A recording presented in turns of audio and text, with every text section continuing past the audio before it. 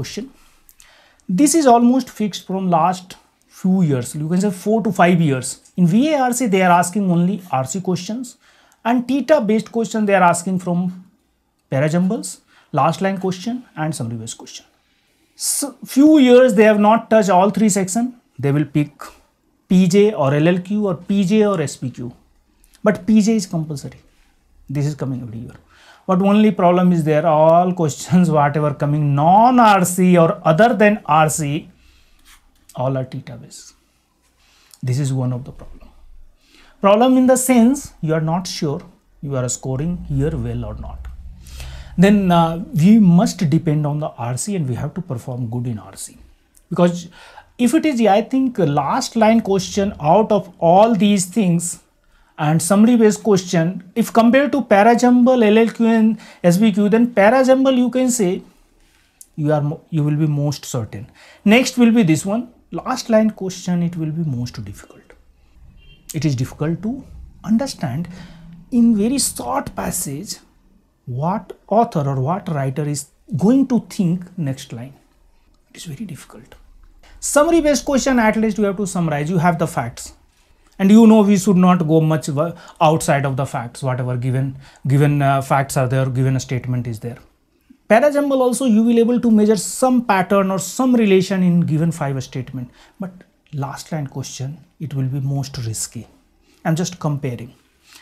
RC anyway you have to do, means type of question almost fixed from last 4 to 5 years. And mostly we can assume this year also it will be same pattern. It is not going to change. Toughness level maybe go up, down, whatever is there. This year you can expect it may little bit more. DILR little changes are happening from last 3 years. Just I'm telling last 3 years. 18, 19, 20. In last 3 years DILR was tough.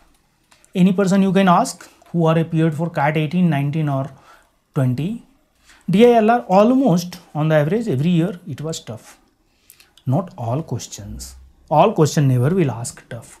If 30-40% question has come tough, it will be declared in market this paper was tough. The remaining 30% will be always easy. Only we have to pick it at right time in round 1. That again a strategy I will discuss later. Then DILR is shifting, puzzle based caselet increasing. Last 10 years or you can say before 2000, sometimes puzzle based question was asking, but you can say not very difficult. But now puzzle based caselet are increasing. Now don't be afraid. Puzzle has come, क्या करना है अब तो परेशान हो, कुछ नहीं करना है, कुछ परेशान होने की जरूरत नहीं है. If they are asking puzzle based question, work is easy. Why work is easy? Because everybody will do mistake. Everybody will do mistake. If non-puzzle questions you have performed well, your chances will go up. Then what we have to do? We have to, in round 1, we have to avoid puzzle based question. This first thing we can do.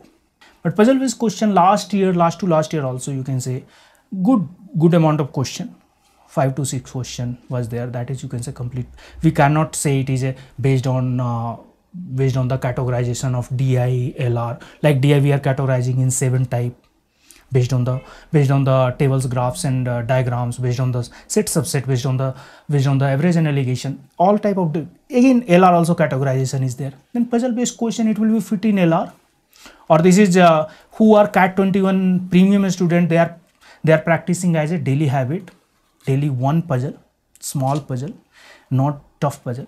But in CAT you can expect this same puzzle will be converted in caselet format. Be prepared.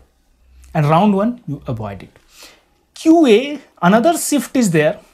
Earlier numbers in geometry question was more, means you can say emphasis was more, and number of questions also was more. But now it is shifting toward little serious. Just wait.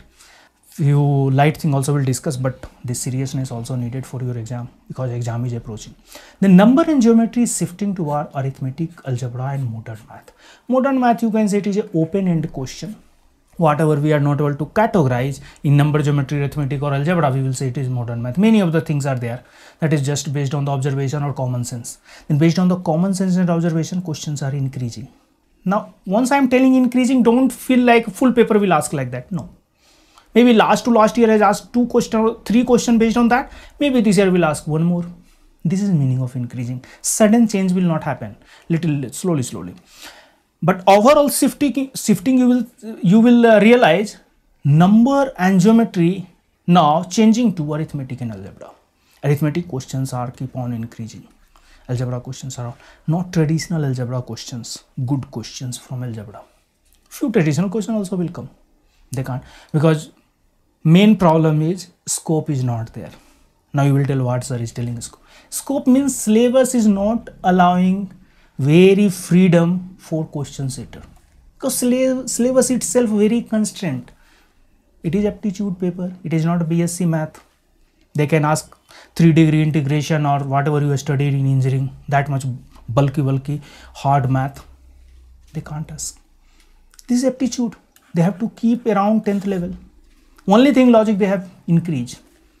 They have increased the complexity of the problem. They have increased the, you can say, presentation of the problem. The small problem they can present in this much bigger story. You will waste your time. This much they can do. All these things they can do. Then algebra, few